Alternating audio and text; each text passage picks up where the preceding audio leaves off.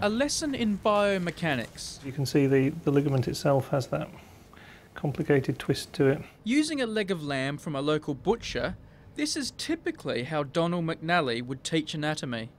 But he's also devised this cookbook for students. So what I'm going to do first of all is just take off the string that the butcher has kindly put on. It's full of recipes, but each one also includes tips and diagrams about anatomy. Got the patella groove, so that's where the kneecap went.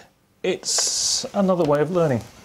If all you've got is something you've learnt from paper, a sort of paper image in your mind about what these structures are like, what they feel like, how strong they are, how tough they are, you're going to make decisions that aren't based on everything that you could know. Whereas if you take something apart and you play with it and you feel it and you fiddle with it, you get a much better inner model of what's going on.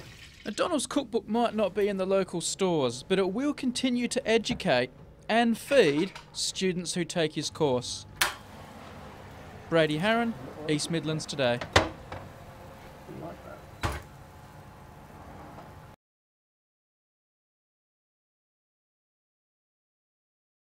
So this is just a leg of lamb that we've got from the butchers. In fact, if we have a look at it, you can see the ball of the hip joint just there. So this is a back leg. So if you think the ball of the hip joint's there, that's the Achilles tendon there. So we've got a right leg. So the idea is that we, between the sort of getting the meat out of the fridge and the cooking of it, we have a bit of a dissect so that you can actually see the structures and have a feel and look at them. And that's what's so important about understanding these structures, especially from the sort of mechanics point of view. If you can actually hold one and fiddle with it and play with it and see what it feels like, you get so much more of an understanding of what's happening. No, it's not required, it's something that's extra if they want to. And I think, to be absolutely honest, it really rather depends how happy they are in the kitchen. If you're, but the spare ribs seem to be the recipe that attracts them. If you're studying this sort of thing, you have a picture in your mind, and if you look at pictures in books, no matter how good the books are, they're flat, they're two-dimensional. From some fantastic websites, and there again, if you look at them, they're flat, they're two-dimensional.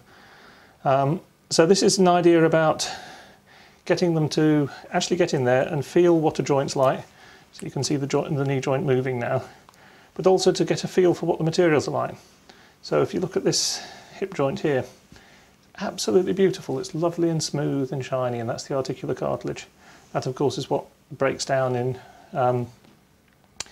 arthritis. And you can tell people that cartilage is nice and smooth and shiny and what have you, but until you actually see it and feel it, you just have no real idea